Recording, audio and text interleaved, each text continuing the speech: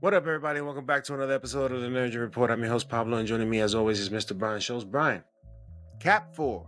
We finally got a trailer. Brian, I was upset, Brian.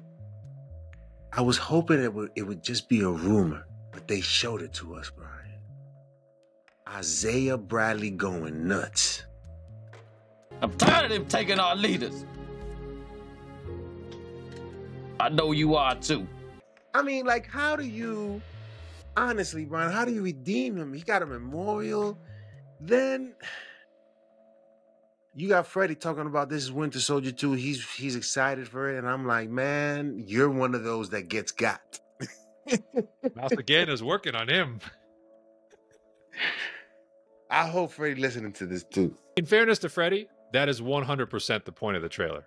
Yes. The trailer absolutely is 100% going for a Winter Soldier vibe. Soldier look. Yes.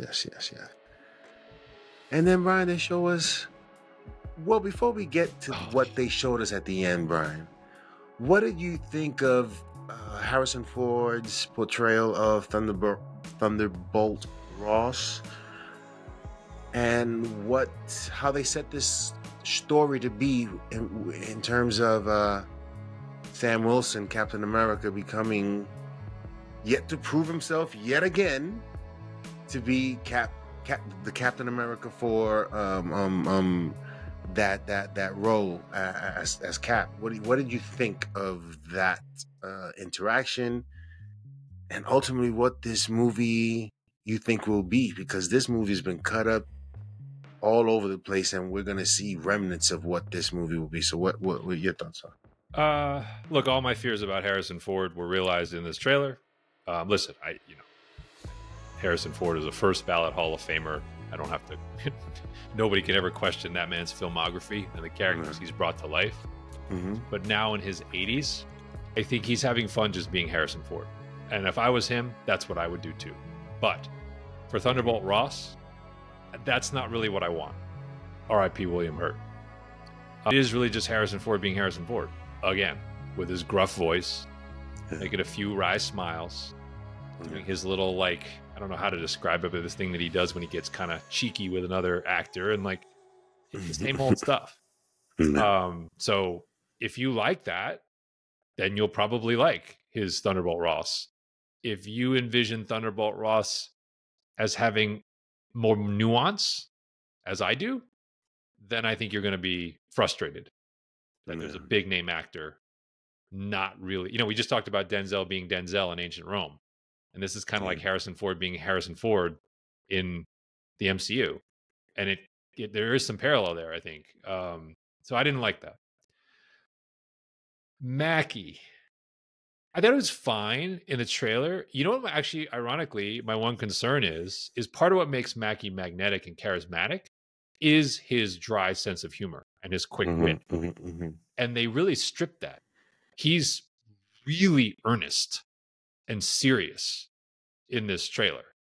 To almost to the point of when Ross says, "You're not Steve Rogers," I kind of was like, yeah, but he's kind of, at least in the trailer, he's kind of talking and acting like him.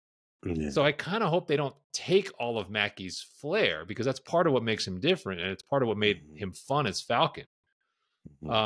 They've improved the suit. I will give them that. I mean, it looks better. It looks more Cap-esque than the white whatever we got at the end of Falcon and Winter Soldier. And I liked it deployed as Falcon at the end. I did like that shot, which I thought was a cool way to stamp him as like, yeah, I'm not Steve Rogers, and this is what I can do. We learned nothing about his chemistry with Danny Ramirez, the new Falcon. We learned nothing about his chemistry with sort of other characters. We heard at one point there was a love interest. Is there still one? I don't know. His chemistry with Sabra, I have no idea. Like, there's a lot of unanswered questions, because we really only see him talking to Ross, and then you see Ramirez talking to him, but you don't really see them interact. So a lot of TBD. And remember, that was one of the rumored problems with this first cut, was that he had no one was having chemistry with him. Yeah.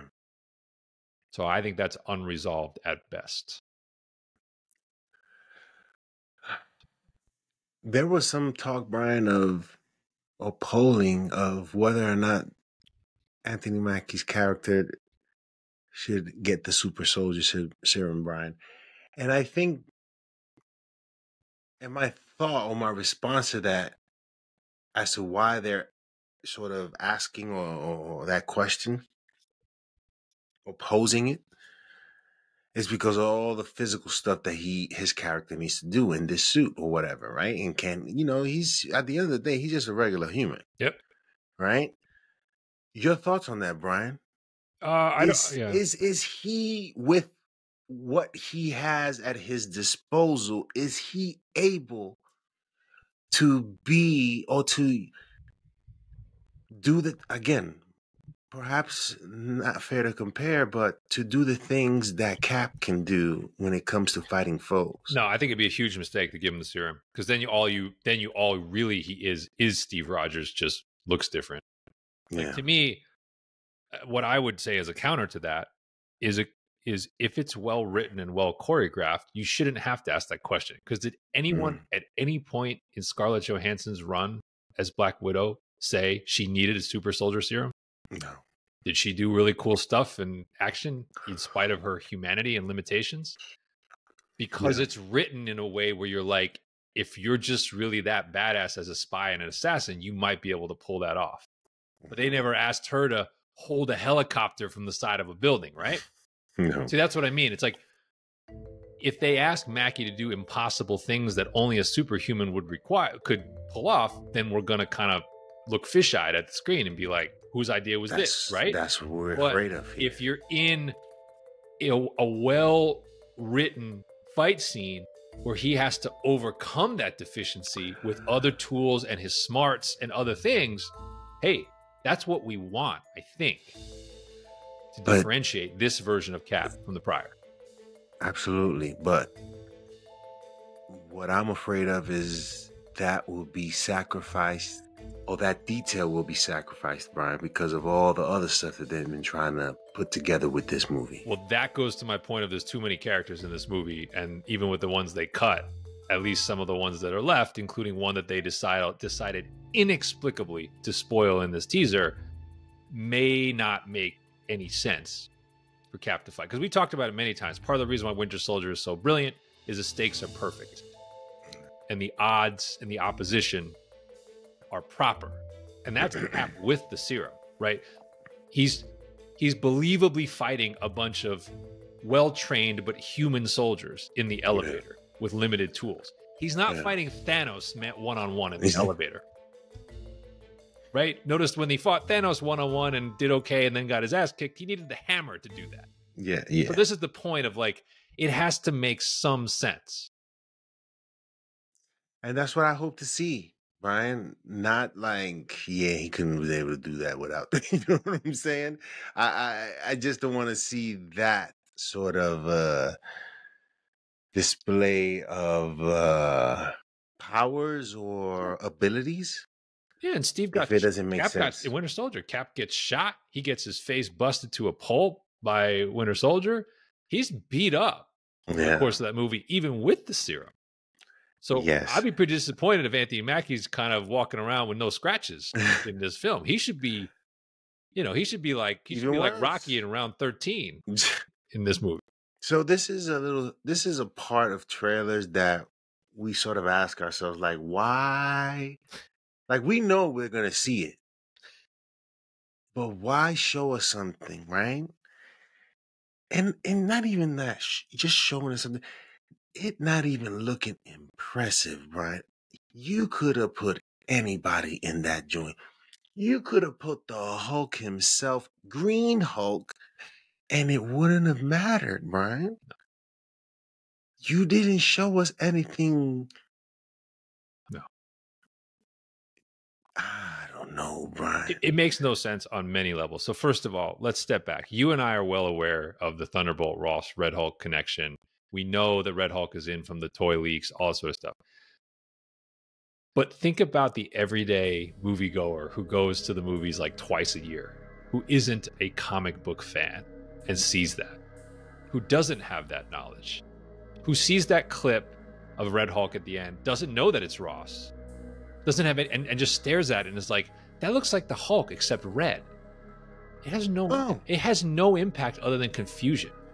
Yeah. That's my point. But it could spark curiosity, which is what I think they're hoping for, Brian, and perhaps also, I mean, those fans out there, they're getting the comic book fans. The comic book fans are gonna go see it. but that's my point. They're gonna go regardless. So why give away the visual? Exactly. Why give it away? To me, it is desperation. It's right. You're letting all the tricks out of the bag because you're afraid people won't see the movie. But it's like, it didn't, to me, add anything or put the impact in the trailer that I think they thought it did. Although part of me did wonder when I saw it. I was like, is the MCU trolling Pablo at this point? Are they going to ruin every colored version of the Hulk for you? Gray Hulk, all kinds. all of them. I don't want to see a movie with the Gray Hulk. Like, I don't want to see nothing. No. So they perhaps have the capacity to perhaps do that one day and just be done with it because there will be no forward thinking about what's next for that sort of character or that sort of scenario. Yeah. We can also talk about what we didn't see. We did not see the leader. I think we heard the leader, but I don't think we saw It's him. like we it's either, Brian, it looks ridiculous and they don't want to show it, Brian. That's all I can think about. maybe it's unfinished. It could be unfinished. Maybe the effects are not done yet. I don't know. But They were talking about doing practical effects. What do you mean it's not finished? it's all practical, Pablo. Yeah, that Red Hulk was really there. We also saw a lot of Giancarlo Esposito. And I didn't quite get it. Because I was like, everyone is fixated on who he's playing. He's out there saying no one's guessed it. They show him as this like super cool assassin-like soldier, and I'm like, do we care? Like, no offense, but like, I mean, Giancarlo Esposito is a very talented actor. He's done a lot of good stuff, but he's not Harrison Ford. I mean, he's not Tom Cruise. It's like I feel like they're almost showcasing him like he's that level of performer, and I just, all due respect, I don't think he's there. A lot of people like him as an actor. He won over a lot of people in his portrayal of Gus Fring in Breaking Bad. And he's done other things that people enjoy him in. But for the most part, he's usually playing the same dude. And he's usually like the fourth or fifth bill guy. He's usually not, he's a really good character supporting actor. He's not really like someone you build franchise going Hollywood. This is Kevin going Hollywood, trying to put in some names in there to get people in the seats that he's. But I'm just saying, I don't think there's people out there who see Giancarlo Esposito in a Marvel trailer and say that's the difference between me seeing the movie and not seeing the movie, right? Whereas it's like, we had this discussion. To be clear, I think it's like a 1% chance it happens. But if they announce Tom Cruise as Hal Jordan, there will be people who watch that show who would not have cared otherwise because Tom Cruise is a Green Lantern, right? Like, and again, I don't think it happens, but I'm just saying the level of star required to make people care about a project, I just don't think Esposito's at that level. Fine actor, but doesn't have that global appeal. I could see the vibe the trailer was going for. I don't think it did anything to really like calm my concerns or take away the things we've heard about, which, by the way, the movie's being chopped. That's the other thing. The movie's being reshot right now. So I would love to see an over-under from people on how many shots in the trailer are actually in the final cut. It might be lower than you think. And by the way, I did have to bring this up because I brought this up on a prior show and we got our answer. So Sabra, supporting character in this movie, who you see briefly in the trailer at one point, as I said, in the comics, is an Israeli spy trained by the Mossad. Disney has erased her heritage and backstory. And I did bring this up as a question. Would they put an Israeli character on screen and own the comic heritage? And the answer is no. So there will be people who have a feeling about that. Just one of those things where if you're looking to grind, pick that bone with Disney, you will circle that and say, yeah, I figured you guys might do that. By the way, while we're on it, it won't be its own show, but I wonder if that's one of the topics in the Disney Slack that is now apparently public domain. Ooh. Keep an eye on that, folks. Because when this happened to Sony, Amy Pascal lost her job and a lot of things changed. Wow. Disney Slacks about projects with everything that's been circling this company for the last couple of years could be very interesting. Let's see what happens, Brian. This is very, very interesting, Brian. If that stuff starts to come out and you get some level of detail and conversation and oh man, this is right. Like we just had that. Like think about like what if there's Slacks all around the Victoria Alonso situation as one example. Or Blade. There's a lot here, people, that could be very damaging depending on how it was talked about internally. Oh my God.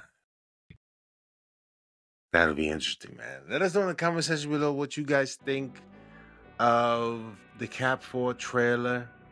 Your thoughts on the reveal of the Red Hulk and why you think... Obviously, they're desperate. I think that they just want to show you this is an Aquaman move. Let us know in the comment section below what you guys think. Should they have waited? I mean, they didn't show us the leader. I didn't even miss the leader. I don't even know if the leader is still going to be in the movie. Well, he's used to getting cut. Yo, if he gets cut again, I would be like, yo, just... I don't know. But yeah, let us know in the comment section below what you guys think, and we'll see you next time on the Nerd Gen Report. The show goes on!